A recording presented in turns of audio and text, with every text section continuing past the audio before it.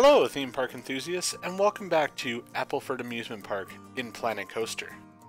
In this episode, I'm going to install a number of flat rides to sort of round out the park, and then also put in some snack stands throughout the park to help with guests being able to find what they want to eat and drink, as well as for some restrooms. So first thing I'm putting in here is I felt like the park could use a thrill ride with some height, so I went ahead and put in the Screaminator here, named it Free Fall, and I think it really works well here because it's directly behind the monster and it just works with the line of sight with the monster itself. Now with each of these flat rides I am going to put in some lighting with them to make them a little bit more visually appealing at night, since this park is all about that night view that it has. So you'll see that throughout. Now, as I'd said in the previous episode, this is going to be the last episode for a little bit of Planet Coaster because of the fact that next I'm going to need to go ahead and do the decorating of the park, putting in all the plants, doing the garden area, everything of that nature, which is going to take a decent amount of time. And actually, when this video comes out, it is actually the day of my wedding.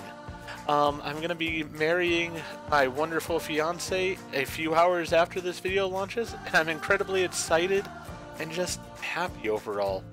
But with that, I'm definitely not going to have time for Planet Coaster for a few weeks, as she and I are going to go on a nice little honeymoon together. We're hoping to see some of the wonderful amusement parks in the United States on the honeymoon, so we're going to get to enjoy, and hopefully I'm also hoping to get some inspiration for future projects with this trip. But that's a story that we'll get into more probably in the next series when I get back from my honeymoon. As I said though, it is going to mean that I am not going to be producing any more Planet Coaster videos in the month of October. It'll probably be a decent way into November, if not December, before the final episodes of Appleford Amusement Park come out. Because I'm going to go ahead and put in all the planting and stuff before I really finalize those last videos. With that in mind though, this video does cover the last rides and buildings to go into the park, and in a way it's almost sad. I've been working on this project for a lot of months now, and I love how it's taken shape over time. I just have really enjoyed the different look and just how it's grown into something that's almost living the way it is.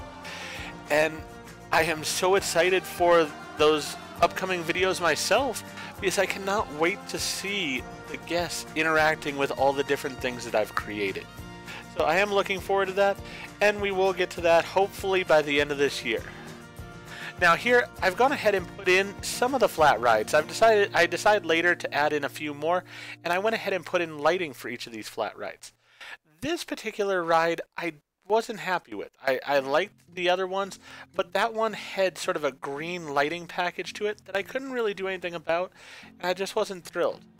I sort of rejected a few of these other ones because I felt like I have a lot of inversions nearby in the park already with the roller coaster and such, so I didn't feel like that really worked for me. And instead, I wanted to go with a ride that was a bit more unique, so I go with this Rising Raptor ride here. It's not exactly what I would call a thrill ride, but I think it's a lot of fun. It gives people the ability to go at a height with a little bit of thrill. So you have the Ferris wheel that doesn't really scare you at all. You have the Screaminator, which is definitely scary and is very much for the adrenaline junkies. And then you have this ride that I felt like was sort of in the middle of that. It gave you some thrill, but at the same time also just allowed you to enjoy the views at a height with relative comfort and ease. So I felt like that was a nice compromise there. Went ahead and adjusted the lighting for that, and these were the first flat rides that I had in mind. Originally I was sort of thinking these were going to be the flat rides. Then I went ahead, and once I got these all set up, I was wanting to put in the names for the rides, of course, but I went ahead and showed my fiance what I had done, and as we were going over it, I realized that I was missing some areas of the park that just sort of felt a bit empty to me. And I felt like at points in time the park would have gone ahead and put in some filler rides in those locations just to make sure that the guests had plenty to do. They aren't the main draws of the park by any means. They're not the things that are going to keep you interested in the park really, but they are those things that just allow people to have an enjoyment without too much of an adrenaline rush like they will with the other rides. So I've named the Screaminator here Freefall, and this was one of the hardest sign placements I've ever done. Because of the height and such, any movement I made me go a real distance away from it, so it was a real challenge, and I wanted to put the sign on both sides. I also went ahead and put in a little bit of more reinforcing at the top there, just so it fit in properly. But yeah, I do go ahead and put that Freefall sign on both sides. This ride, I don't even know what it's supposed to be. It's generally a carnival ride, but I felt like it did fit in this park as just a standard ride, so I went ahead and named it Chaos. This one, since it is sort of the bird there and such, and there is going to be an aspect of thrill to it, I felt like the Screaming Eagle was a good name for it. Now, as I talked about in the last video, there is a way where you don't have to do what I'm doing right now, where I'm going through and having to recolor every single letter as I go. And you will see, here I did the trick, where I went ahead and took one of the letters that I had already colored, moved it over, and then I was able to change to different letters while keeping my original color scheme to it. So here I did the same thing. I took over some of the letters that I was wanting, and I was able to keep them. But unfortunately, I had to bring over, I wasn't able to just change the letter there because I had brought over 3 letters together. Once I went ahead and just copied the D over though, you could see I was able to put in the warp with the color scheme that I wanted. So all 3 of those rides are now named: Chaos, the Screaming Eagle, and the Mind Warp. Here I'm going ahead and adjusting the free fall sign to be on the other side as well, just so it has that nice look to it. And then I put in some supports to connect the 2 sides together. As I said, I do want it to be as realistic as possible, and this is the way I'm going to do my parks. I'm not going to do things behind the scenes that are really not seen by people overall, but anything that's sort of visible and in the eye of the guest, I do want to make as realistic as I possibly can. So like in the next park and stuff, you're not going to see like the areas where the people, where the different associates for the park go ahead and put their clothes or, you know, change outfits or anything like that. That's not going to be something I do. But you will see things like the different structures that are necessary. I'm not going to put, like for roller coasters, I'm not going to put the repair areas and such, because I think that just takes a lot of piece count. And with this park already, I am facing some lag at points in time when it is saving. And I don't even have the guests in here yet, so I know it's gonna be a little bit rough once I do. And I don't want to make it any worse by putting in unnecessary things that I don't feel really add to the overall ride experience. So here, this was one of those areas where I felt like a ride was needed, and so I went ahead and put in the bumper cars. It is sort of right next to the sort of race area that I had created, and so while I haven't at this point themed it into the race area, I am still debating it. I may go ahead and bring those bumpers that I had used as guardrails over in the race area over into this portion as well for this ride. It's something I'm going to debate, and possibly something I will do when I get back and I'm doing the aesthetics for the place. Now, I did not like this red bottom to the ride, and there's nothing I could do to change that coloring to it. So I went ahead and decided to hide it here with the brick that we've been using throughout the park quite a bit. Went ahead and went with the white and purple scheme to it that we've used in other locations, and just sort of skinned the ride in it, so that way it would go ahead and take care of that issue. Now, I was able to do 2 walls at the same time, but it didn't exactly match up size-wise. So all I did is the areas that wouldn't match up, I went ahead and left open, and then I copied it over, as you just saw there, to fill in the majority of the area. Then these 2 side pieces here, these corners, that it wouldn't exactly fit, I went ahead and just made a separate piece for it. Then I copied that all the way across here to this corner to fill in as well. So pretty straightforward there. And again, since it's sort of with the race theme, I just wanted to go with the name Trade and Paint to it. Here was another area that I felt needed a ride, and I went ahead onto the workshop and I actually found this Tilt-A-Whirl that had been skinned by somebody. I really liked the skin. I thought it was really beautifully done. It doesn't match my color scheme, and so I will adjust it here to match my color scheme. But I felt like it was the kind of style that the park would have gone ahead and put into place. So with that, I went ahead and just took it off the workshop. I will go ahead and put into the the notes for this video the name of the person who made the particular skin and such, and that's something I want to do moving forward with my new park that I have plans to start up and such, because I am going to be using quite a few materials that people have created on the workshop. What I have planned for the park is going to be absolutely massive, and so if I was to create everything from scratch, it would take years to do. So it's one of those, I'd rather go ahead and borrow or use things that other people have done and then create using those things just like I do in the game anyways, by putting in rides that the people who had made the game created. So I feel like it is a fair trade-off, but I do feel like I need to go through and give the people who have done it credit in the future here. I know I didn't do that in this series up to this point or in previous series I've done. I do apologize for anybody's work that I've used that feels like they didn't get proper credit. As I said, I believe this is by somebody named Professor Marvel or Prof Marvel. But as I said, I will go ahead and put that into the notes of the video, so if you want to, you can go onto the Steam Workshop yourself and find this very same ride skin and use it for yourself. He did put the ride into the skin, so that way you just plop it down as it is. As I said, for myself, I wanted to go ahead and change it so that it fit the color scheme of the park. This did take a little bit of time because there's so many little details to it and such, but the thing is, I didn't have to try to get the sides to line up and such. He had done that already, and so it's still a huge time saver just editing it to fit the way I want it to. And I feel like that's something that, as I said, I'm going to be doing on my next park as well, because the next park is a very big plan that I have in my mind.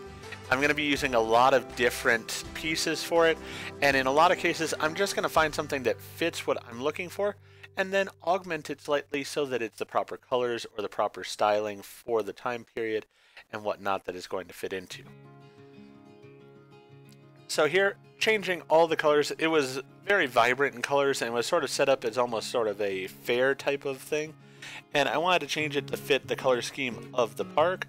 I felt like this is the kind of ride that would have been added fairly early on to the park. Now, one thing I didn't like about the setup of it was that it was open in the middle, and I felt like that was a simple enough fix. All I do here is I just click on each of the different walls, because each one is a different wall, a separate building, and then I just attach roofing pieces to that particular piece that then sort of combine together under the centerpiece there. And that way it is a fully covered ride, which I just felt fit a little bit better here. I then want to install a little bit of lighting to it just to make it a bit more exciting, so I've put in some of these rotating lights here in the center attached to this pillar that was created by the person who had created the ride.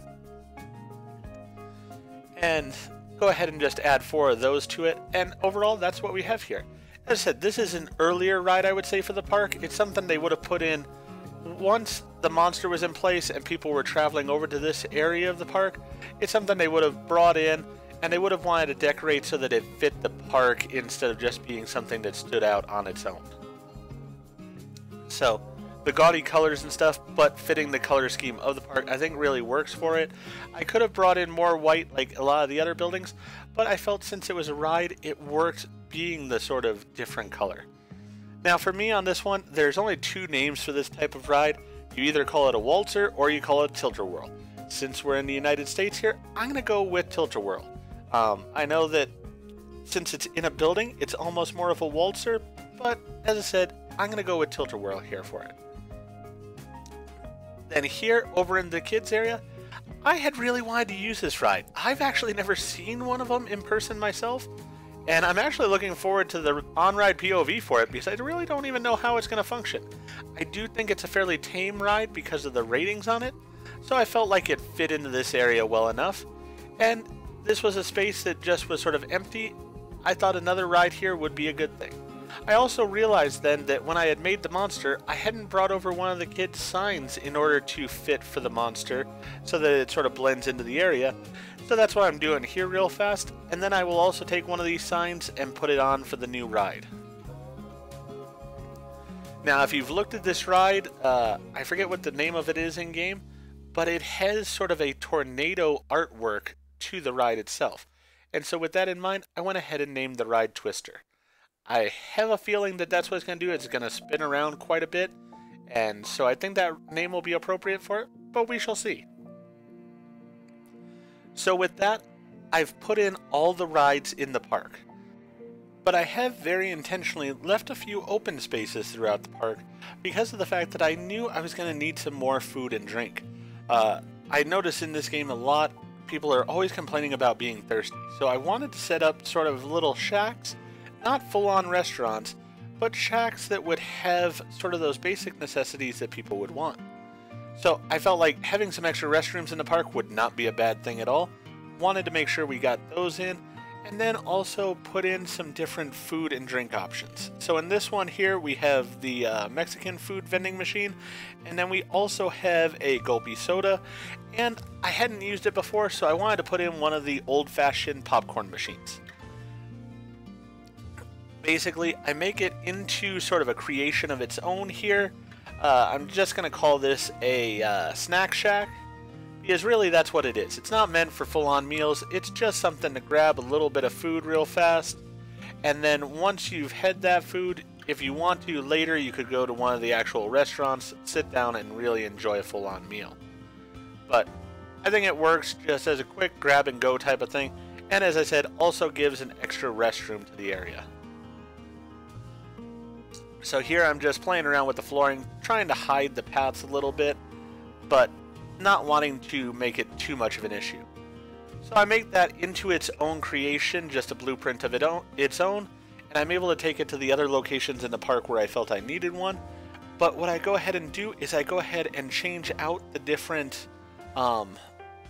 food stands in it so that way it fits, but at the same time gives different eating options throughout the park. So that way if somebody's like, ooh, I don't really want the Mexican food, they can go over to that one and have a pizza instead. I did want to make sure while I was here, I had seen that there was the sort of mind reader game there, and I hadn't seen if it was in my arcade. I did check, it is, so didn't need to put another one in there, but I just wanted to make sure because otherwise it was an opportunity I was missing out on in the arcade, and I wanted to make sure it was there. Here again, we're just doing this one. We're going to go ahead and put in a Tiki Cheeky and a Pip Shot Water, and I think that was a ice cream stand one there. Or it might be the ice cream stand over here in the kids area. Because the kids one, I definitely want it to be sort of kids type things. So we definitely go with the milkshakes there, we go with the hot dogs, and we go with the french fries. Just something straightforward that the kids would enjoy, making sure that it had everything they could possibly want. Now here, I wanted to sort of create a different type of stand. We have enough food now through the park, I felt, but I could use some more drinks, I felt. So I wanted to go ahead and just make a simple drinks stand here. And these are almost, in the lore of the park, going to be predecessors to those snack shacks that you see that I've already created. These would have been put in earlier. This is right by the monster and right by the Tilt-A-Whirl that we had just installed. And so these are also going to be made out of wood instead of the brick or the concrete like the other one was there. Because, as I said, those are newer. This is all going to be wood and much older in its nature. I also decided to put a little bit more decoration into it and put in some of these fairy lights just to continue the theme of this area, where it's all about the lighting. So go ahead and put in these lights here. Did have to blend it in a little bit in the corner because it didn't quite line up otherwise, but it wasn't too much of an issue there. And then I go ahead and use the haunted house flooring also here. It's not exactly perfect like I'd like, but it was pretty close, and I was fairly pleased overall. It gives the idea that I wanted, and again, it's one of those that this would have been an older shack, so the fact that there's a little bit of an issue to it sort of works for me, because it just sort of speaks to the age of the place. There again, you see the trick of just copying the same letter over, and then you're able to get the letters you want in the color that you want. I also went ahead and wanted to bring the neon over here, just to tie it in, so this way the park sort of all flows and fits together well. And so we got the word drinks on the side of this building.